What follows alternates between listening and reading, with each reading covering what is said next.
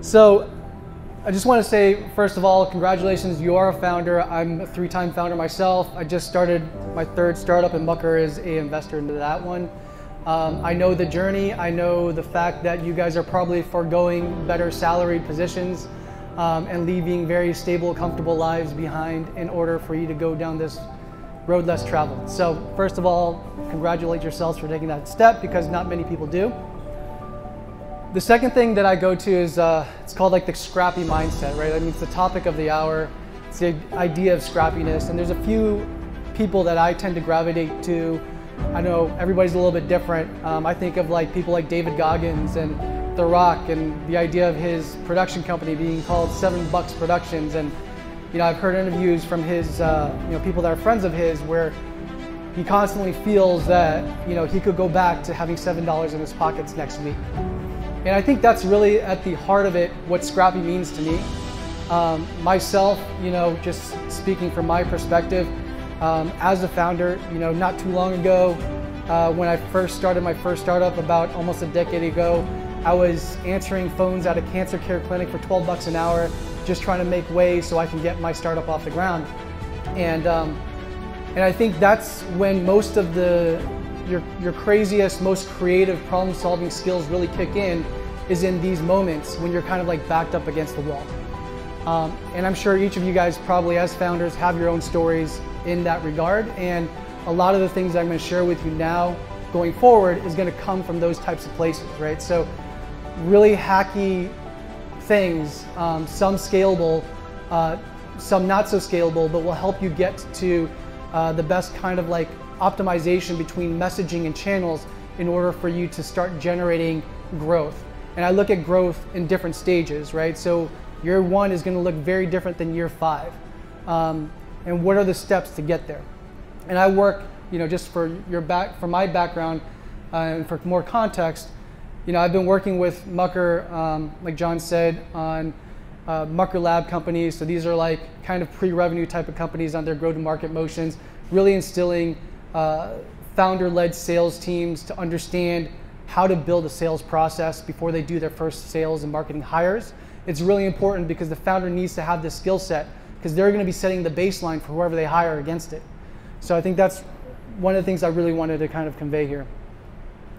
Also, I focus primarily on outbound channels, and the reason for that is because inbound can get very expensive very fast. If any of you guys as founders have gone out and tried to do paid channels, you can understand, and probably I'm sure you guys have gone through that plight, especially when you're experimenting. Outbound also allows you to iterate fairly quickly, and you can learn a lot from just that experimentation process, which then you can go back to paid channels and then have a much better ROI than just starting off there. You have also more predictability, control over your sales pipeline with outbound. Typically, you also see higher ACVs with outbound versus inbound, and that's because just quality and having more of a sniper approach allows you to get a lot more granular with the type of prospects you're going after.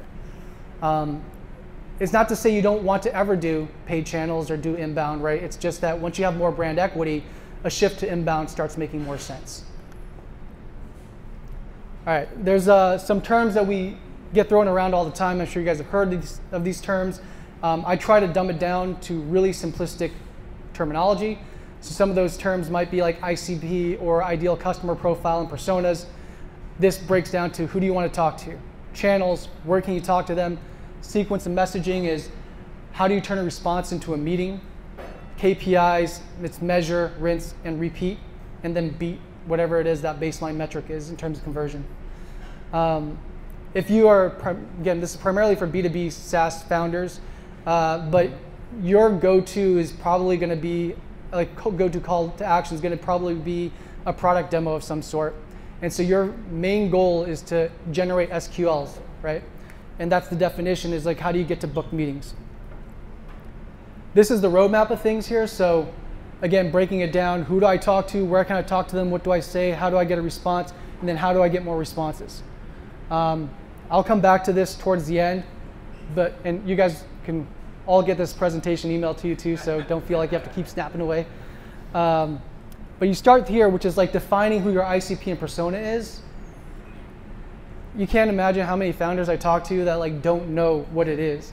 And it's not to say that it has to be definitive and set in stone that it's just one ICP persona. You could have 10, but you need to define what they are and then start going after the lowest hanging fruit. Know what those 3 to 5 are to start testing with and seeing what conversion looks like for that group, and then moving to different types of ICPs and personas. You know, I think like variables like sales cycle and then LTV is what comes into my mind when you are evaluating ICP and personas, because they're going to convert differently. And based on what your operational objective is, you know, if you're going out raising a round, you might want to go after the whales and the bigger logos that have longer sales cycles, super high ACVs, but you're going to have to know that that's going to be a longer tail game. Versus if you're looking to just get to break even of profitability, you're going to focus on shorter sales cycles, lower ACVs, things you can get wins in fairly quickly. So then it goes to where can I talk to them? Where are they? List building, building your database, identifying the channels. Channels can be, this is the fun part, is because you can get really, really creative. Creating cohorts for testing, creating those sequences, creating your messaging, scheduling it out, launching it, tracking, getting the responses. To me, it's always getting to a binary response as quickly as possible. You want to get to a yes or no. You can't be afraid of getting to the no's. But I think when you get to the no's, what a lot of people don't do is do the objection categorization. So you want to understand why people say no, because you can actually solve for that, right? If you know that you're losing out constantly to a specific competitor, you can highlight certain features or functions that you do better than that competitor. If you're missing a feature or function, you can prioritize your product roadmap to then accommodate for that so you can go out and have a better chance of getting a win. All right, so we're going to start off with who do you want to talk to? This might be, you know, very rudimentary to some, but again, I think it's a super important point to hammer home on. And it's the idea of ICP, or ideal customer profile. And usually this is going to be based on a company level. So I think you need to know whether you're going after SMBs, mid-market, enterprise. Sometimes it could be a mix of all of them. But again, you want to prioritize what you're going to go after first. At any given time, you want to know what that looks like. SMB, you know, is like, to me, we define it as like a local brick and mortar business. Mid-market is a professional service-based business with multiple locations.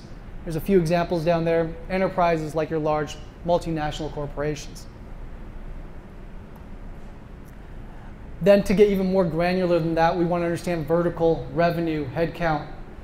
Because a company that is automotive doing under $1 million with less than 10 people, you're going to sell to very differently than somebody that's in the automotive industry doing 50 to 100 million with 500 to 1,000 headcount. The problem and the pain points are going to be very, very different. So how you position your solution is going to be very, very different. Personas by individual. So this comes down to like things like seniority, department that they're in, the type of decision maker or influencer that they are.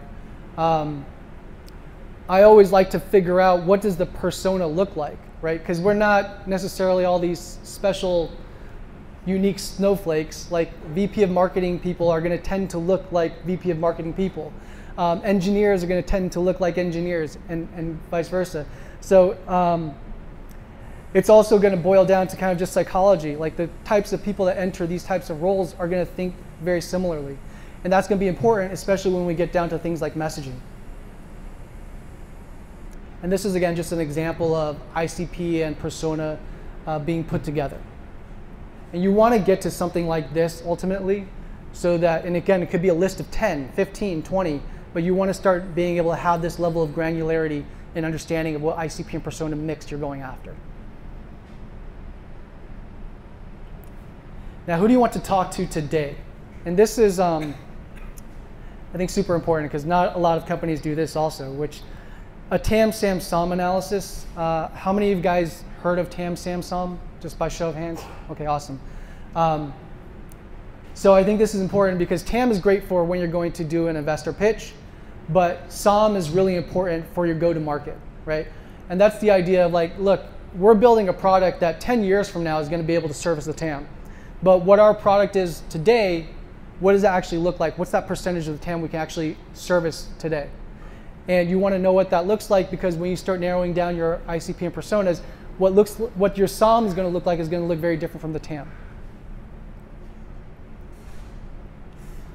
And also, let's just look at your TAM, SAM, SOM from a volume perspective, right? So if I'm targeting founders of startups as my ICP persona mix, that might equate to 142,000 in the US, right? Those are the types of individuals I could be going after, but not everybody is going to be fitting into what I can service today. So I'm going to want to look at my SOM because that's what I'm going to start building out my go-to-market motions with if I'm starting off in my year 1, year 2.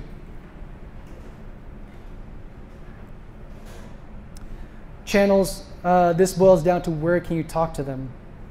And I'm going to do just a quick show of hands here. With your go-to-market motions and what you guys are doing right now, how many of you guys are using email as a channel? Sure. How many of you guys are doing LinkedIn DMs as a channel? Sure, okay. How many of you guys do cold calls as a channel? Ringless voicemail? Not so many. Okay, so by show of hands, right? Cold calls, direct message through LinkedIn, emails. Most of you guys raised your hand. So you guys are all competing for the same attention to a certain degree with a lot of other marketers that might be providing a similar solution or targeting the same ICP and persona types. So you guys have all probably been on the receiving end of this, right? Which is your inboxes. LinkedIn is now just spam heavy, right? And it's really hard to compete for that attention. Things like ringless voicemail, it's scalable. People don't necessarily look at it a lot of times. SMS, you can get data from Crunchbase with phone numbers, and a lot of times founders forget when they sign up for Crunch. Yeah. Huh?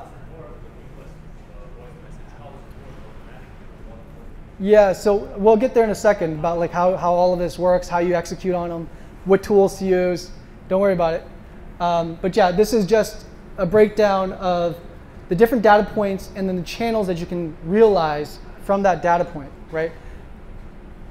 A phone number can be used for SMS, ringless, cold calls, emails can be used for email. You can also use emails to retarget through paid channels, mailing addresses for direct mail, social media URLs, not just isolated to LinkedIn, but if you're targeting SMB or mid-market, Facebook URLs, Twitter handles, etc. Next thing we're talking about is building a database. This is going to be your biggest asset, right? So when you're targeting a specific ICP and persona, plus or minus in any given year, it might be a few thousand change. But like if I'm targeting pediatricians, for example, that might be 60,000 in the United States, right? And that's only going to fluctuate plus or minus, 1,000 or so every year. But I want to get to building that database of all 60,000, and ultimately I want to get to a binary answer as quickly as possible to all 60,000, right? That's the goal. So building your database is going to be your biggest asset, and I'm going to give you a bunch of like tools here as to how to build your database. I mean, this is probably a pretty easy go-to example for most people using paid databases, right? ZoomInfo, Seamless, Clearbit, using LinkedIn scraping tools, that kind of stuff. I share with you kind of like here, ICP that this is great for, data that you can typically get, channels that you can use from that data. And this is like a pulled kind of result just from ZoomInfo as an example. Not a lot of phone numbers though, so you don't have access to the SMS, ringless voicemail, cold call for direct contact. But you do have email addresses and you do have LinkedIn contacts. But again, by show of hands, we already know those are really like noisy channels. So these are some of the more interesting stuff, like directories. Not a lot of people think about this. If you know that phone numbers can yield to SMS, like these 3 additional channels, right? Directories like Yellow Pages, Yelp, even Google Maps. You're getting a physical mailing address and a phone number. And when you're talking about, especially like on the SMB side, and you're talking like general contractors or hairstylists, cosmetologists, those phone numbers are going to usually be mobile numbers. And so that's going to give you direct access to them. Another thing a lot of people don't think about is public databases. Most licensed professionals will be listed in a public database. And if you just Google the license name, cosmetologist, for example, plus the geography, Los Angeles, with license lookup, it'll show you different databases that they're located in. This one is actually focused on short-term rental owners or vacation property owners. And you can see here that I'm able to get the management company, an email address, a phone number, the name. That's a lot of information, right? It gives you a lot of access points. And again, just focus on channels, right? I think you got to think of it in this context. It's like, great, now I can get in front of them. Later, we're going to discuss about what the hell you should say. Conventions, I think, is a pretty common one. But you don't have to necessarily be a sponsor to get the lists. You can go on to, a lot of them have like databases on their sites. This is from the Magic Convention, which again, if you're targeting like fashion e-commerce brands, you can actually get this level of information. I just did this yesterday, where you can get a domain, you get a social media handle for both Instagram and Facebook, and you can scrape all this information. You can then utilize it for Instagram DM, Facebook DM. You can find an email from that domain through a web crawler or scraper. All of a sudden, that gives you like 3 to 4 access points. Professional groups is another one. This is going to be good because you can actually scrape members of a public group or professional group. So Facebook groups, this is from restaurant owners that I looked up, 18,000 members there. LinkedIn groups also. And you can then automate DMs to them through some of these tools that I'll show you in a second. Job boards. If your solution is actually displacing a role, this is a great opportunity for you to then like look up people who are hiring against that role that you're actually displacing and find a point of contact. And then that allows you an opportunity to present or position yourself to a prospect that you know is actively searching for a solution. And if your solution is like 30% the cost of a physical human hire, I mean, you can provide a pretty compelling narrative. This is another one that's more hacky, but like creating job posts to build a list. If you're looking for general contractors, why not create a job post on Craigslist looking for general contractors? You can be as detailed as you want about the general contractor. And then you can literally get a bunch of people to apply to you, have a whole list of like general contractors to then go remarket to them later. And it's the same thing, like look, if you're looking for a VP of sales, most of the times people who are looking for jobs already have jobs. So you're trying to target VP of sales, post for a VP of sales, make it a really amazing job post, collect a bunch of people information, and then you can retarget them, remarket to them later. Forums is another great place. This isn't necessarily a great place to do for list building and getting direct contacts in a direct way, but I'm going to show you how to use surveys in the form of like market research as a lead magnet, where you're actually going to get people to self-qualify themselves as prospects for you. But it is a good way also, I'm sure a lot of companies have done this, where you're using it for backlinking, you're using it for astroturfing. The idea of astroturfing is building trust within these communities, and you're able to generate prospects from being in these forums.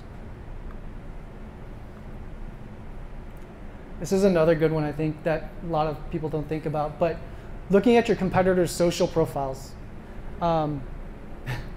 This idea came to me, but it's like I had a really bad experience with Postmates.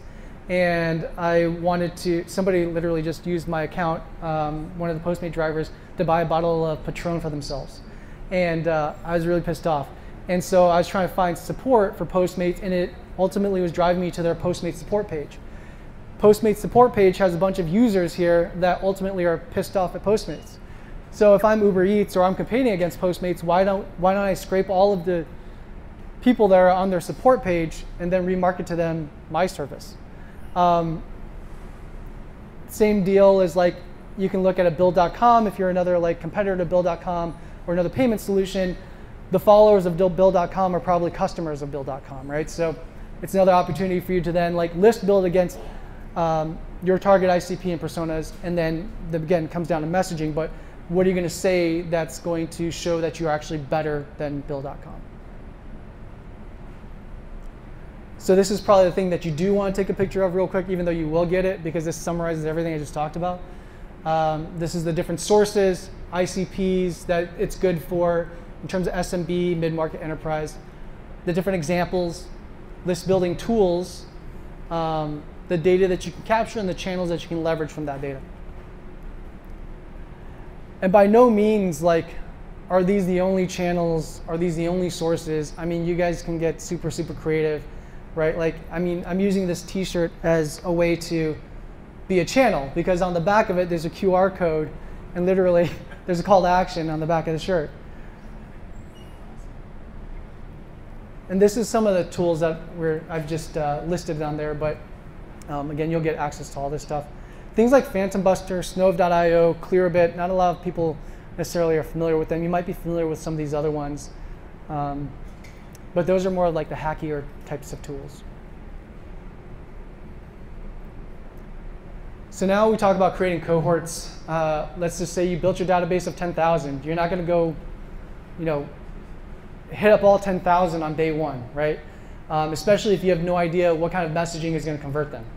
So what I typically will do is, let's just say there's 50,000 startup founders in my serviceable, attainable market.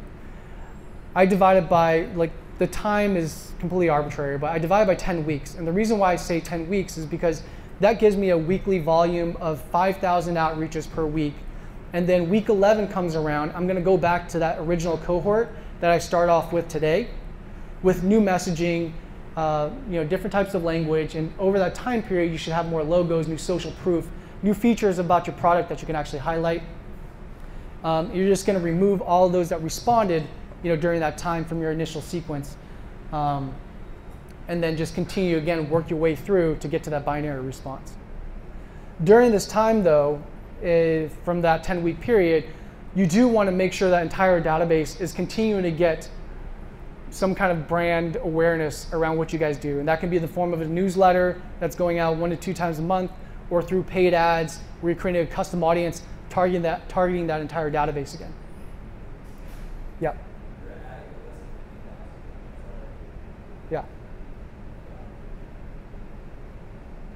The whole idea is you want to build trust, right? Like, I could ultimately be a mad scientist and have a cure for cancer in my refrigerator.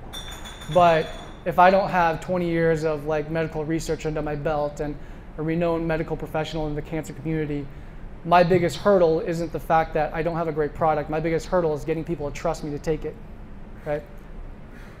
Yeah. How do you, when you email sequence, how do you prevent spam? I'll send that to you guys in a tutorial. There are best practices around how to avoid that. But again, there's warm-up tools for inboxes. There's things that you can do on your DNS server in order for you to make sure that different records that you can add into it to make sure that you can avoid it as best as possible. But ultimately, you want to build up and scale up volume. All right. So we talked about creating a sequence here. All right. Consumer journey, right? If I was selling you a brand new, no-name brand of running shoes, you probably wouldn't respond if I just completely bombarded you with email all day long into buying this pair of sneakers from a no-name brand. Typically, the journey is going to be hey, I see a billboard, I see an Instagram feed, I see a Hulu streaming ad, and then maybe within 2-week time frame, if that company did a really good job of retargeting and knew that I was a runner, and I got a discount code, after 2 weeks, I'm going to have a little bit more familiarity and a much higher chance of converting to a customer than if you just completely bombarded me with emails. For whatever reason in the B2B space, I see this all the time, which is I see a cohort going through just a cold call sequence, another cohort going through LinkedIn ads and requests and then DMs, and another cohort just going through an email drip campaign. I think everybody's so obsessed about automation when they don't necessarily know what works yet. And that becomes this issue that we're facing now, which is a ton of marketing exhaustion from your prospects. And we've all been on that end of things. Best thing to do would be take that single cohort, build out that sequence, leveraging these different channels, get in front of them in a lot of different ways. And this is what that might look like. So again, running paid ads to your custom audiences for your entire database, but for cohort 1 that's going to start today, for example, let's just say you have a 7-touch sequence. You have day 1, LinkedIn ad request. You start with that because you need to give them a lead time in order for them to accept the request so that you can actually do the message. Day 2, you might do email 1. Day 4, ringless voicemail. 5, so on and so forth. And then how I like to categorize the messaging that goes out over this type of like aggressive sales sequence that happens over the course of 1 to 2 weeks, and then you give them a break for like 8 weeks before you go back with another aggressive sales sequence, is to do education heavy for the first third of the sequence. Education meaning don't worry about converting there. Just worry about sharing what you're building and why. The second group is, of messaging is focused on the call to action. And a lot of times I just try to minimize the call to action to 1 to 2 sentences. So following up on the below, just wanted to see if you have 5 to 10 minutes. And it's as simple as that, and you reference the context from the original outreach for a point of reference. And again, just think through the psychology of what you guys do, right? Like, I'm sure you've been on that end where it's like, oh, now it's somewhat more important than when I just got it from the first time. The last group of messaging I like to focus on is called objection tracking. And this is where you're empathetic to that person's time and saying, hey, I'm going to remove you from all future outreaches, but I would love to know the reason why you're not interested right now. And for us, we make it super simple. We actually will provide 5 multiple choice responses, A, B, C, D, or E, and ask them just to respond with one of them. And a lot of the times, 50% of them will usually come back and say, I am interested, I am super busy, but follow back with me in 3 months. And you actually get a response, and that's the goal that you're really trying to get to. Now we kind of get to the messaging part. We now know how to build our database, how to get contact information. We know how to identify those channels. We've built out sequences, we've built out the cohorts. Now, what are you going to say to get to a meeting? Because this is super, super important. I think the first thing to realize is all decisions are based on emotion. A lot of times when I work with founders, like we see it's very binary in the language. It's focused on numbers and not necessarily about the human interaction. And I think that's really important to note because even though you're in the B2B space, if you're providing some kind of SaaS solution, your narrative will typically be on like you're improving the top line revenue, or you're improving margins somehow by increasing efficiency. But at the end of the day, what that boils down to is still some kind of human element, right? So if you're improving top line revenue, great, the company's earning more money, employees are earning more money, and that allows them to then share and build more wealth with the people that they love. At the end of the day, if you're improving margins, either you're saving time or saving money, that again boils down to human interaction where people can then spend more time with their loved ones or make a conscious decision to actually grow the business as opposed to feeling like they're just constantly putting out fires. And this might seem kind of corny, but we create messaging based on these emotions. And there are 6 basic human emotions. It's love, fear, anger, sadness, surprise, and joy. And I'm going to share kind of like how we translate this into messaging. This is from a movie called Collateral Beauty. It's just something that I've taken away that I really have loved as a marketer. But it breaks down, I think, the human connection, which is we long for love, we wish we had more time, we fear death. And there's ways to translate this even into software. Emotional triggers. So catfish for attention, but not for product. Churn, everybody knows, is like the devil in the room. You never want to like have churn. So don't ever catfish your product, but you can catfish for attention. And what I mean by that is, how do you use emotional triggers to get somebody's attention? How do you elicit a response? Again, boiling down to the 6 basic emotions here, love, the triggers are lust, attraction, attachment. So what can you do there? Well, you can adjust the image and the signature, adjust the gender, ethnicity, name, use emojis, flirty undertones. I mean, at the end of the day, I'm focused on outcome. And as much as it sucks, sometimes I've changed my last name from Sheng to Shane, S-H-A-N-E.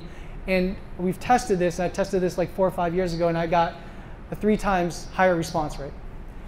And that's just the world that we live in.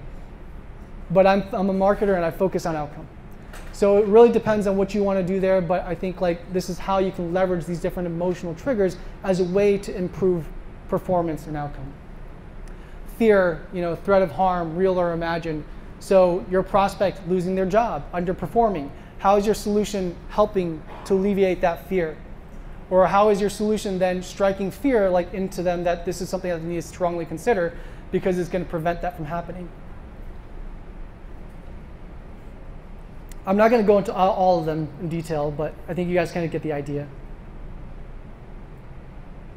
The other thing here is like leveraging social proof. Leverage any and all social proof that's going to build trust with your audience and be creative. Social proof can come in the form of logos, venture capital firms that's backed you, founder pedigree, having domain expertise, being a part of different associations, having different types of certifications, different types of accolades, having grants and awards. This is a good one because I don't think a lot of companies do this, which is you may not have any of these, but there are industry reports from third parties that people trust, reports from McKinsey, Bain, Deloitte, that kind of stuff, where you can then utilize to generate a proof for why people need to start thinking about the pain point that you're actually solving for.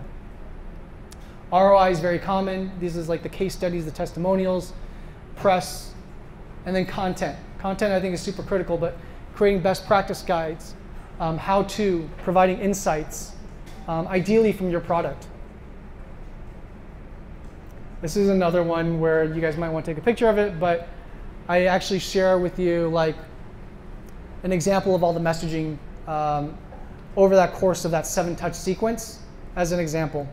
You can template it however you see fit, but you'll get this also through email. All right, now we're going to talk about actually scheduling and getting these things out there, because now we have the messaging done, we have the audience broken down, we know the channels we're using. This is the toolkit for outreach automation. So the different channels, and this is by no means the only outreach automation tools. There's tons of them out there, but this is what we use as a way to iterate quickly. If you're using SMS or ring list, you might want to integrate with Twilio and use Twilio for that purpose, but if you don't know if SMS and ring list is going to be a viable channel yet, you don't want to go through the heavy lift of doing that. So why not just use some of these one-off resources? This is stuff that we've used as a growth marketing agency. But you can, again, there's no one size fits all for all this. This is a sample schedule. So you set the dates, you set it up. Is it live yet? You have the list that you're pulling from the cohort that you created. You know the ICP that you're targeting. You have the subject lines, the language created. And this is the sender, who's sending it out, like on whose behalf. What time is it going out? The platform that you're using to actually schedule it out. And then obviously you want to start measuring what's been delivered. What's the percentage delivered? Delivered only gets you to like, all right, we know that if they have a possibility of having seen it, doesn't mean that they've seen it. And that's why tracking is really, really important. If we go again back to the different touches of the sequence, we want to know how many opened it. Open means to me like they've had a chance to see it, or that has the opportunity of them seeing it. What does that open rate look like? Open rates are purely reflective of subject lines, right? So if you have very, very low opens, you need to work on your subject line. We tend to defer to a very, very simple subject line as being consistently high open rates, which is just high first name. And then you want to really look at response rates. You cannot have a conversation unless you get a response. And I'm sure you guys have all experienced this too, where there's a marketer or SDR that's just having a one-sided conversation with themselves because you've been ignoring them for like 3 weeks, whether they're leaving voicemails or they're sending you emails or whatever, right? So at the end of the day, you're trying to get to that response. And once you get a response, it's only then you have the opportunity to understand if they're actually sincerely interested in whatever solution you're offering. And then from having that interest, how do you convert them into an actual meeting where you can talk to them about your product. And again, we talked about objections too, but that's super important to understand because you can solve for a lot of those objections. And then ultimately, after that whole sequence is completed over like a 1 to 2 week period, you can see what the breakdown is for your total cohorts. This is the stuff that your investors or your board is going to really love and is going to want you to have an understanding of what this looks like. Because this is going to measure and help you figure out what needs to be tweaked in that sequence. A few just like tips from when somebody expresses interest to actually getting them booked. We know statistically that if somebody expresses interest, you have about a 2-hour window to get them booked. Otherwise, that percentage of getting them booked goes from 80% to 30%. Within that 2-hour period, we have given our SDRs usually the green light to do 7 to 8 touches across 3 to 4 different channels to get them booked, and we've had very, very little pushback because they've already expressed interest. When you're doing 7 to 8 touches to somebody that has not said, yeah, I'm interested, yeah, they're going to get pissed off. We also don't like to send out self-scheduling links because it actually decreases the chance of people booking. I'm sure you guys have seen this too. On the receiving end, we ask for 3 possible dates and times, and statistically that gives us the opportunity for one of them to at least work with a client that we're working with. And again, if we go back to that full database and we're just looking at SOM, after 1 year and you running through all these exercises, this might be what some of your statistics look like. You definitely want to get to this level of visibility and transparency around your pipeline. Because then you know what your true SOM is. It's not truly like the whole 10,000, right? But it's more like 40% of that is actually obtainable, where there's actually some semblance of market fit. And again, talking about objection tracking, this is usually like the 5 categories that we'll use in that multiple choice or some variation of that in the language. But missing a feature or function, wrong person, circle back later, competitor, using a competitor, or not a fit. And this is just completely arbitrary numbers, but you can statistically you'll always get to 1 or 2 that float to the top. And those are things that again you can solve for or empower your sales teams to understand and have that visibility, because then they can go into a meeting knowing that if somebody's not moving forward, how to maneuver through that conversation. And just summarizing here, this now makes a lot more sense, I think, hopefully, from what we just ran through. And that was like a pretty quick crash course, I think, from a go-to-market motion perspective. But again, I'll send you guys the entire presentation. And then we have tutorials of actually how to utilize all those tools I mentioned, so you guys can get access to that.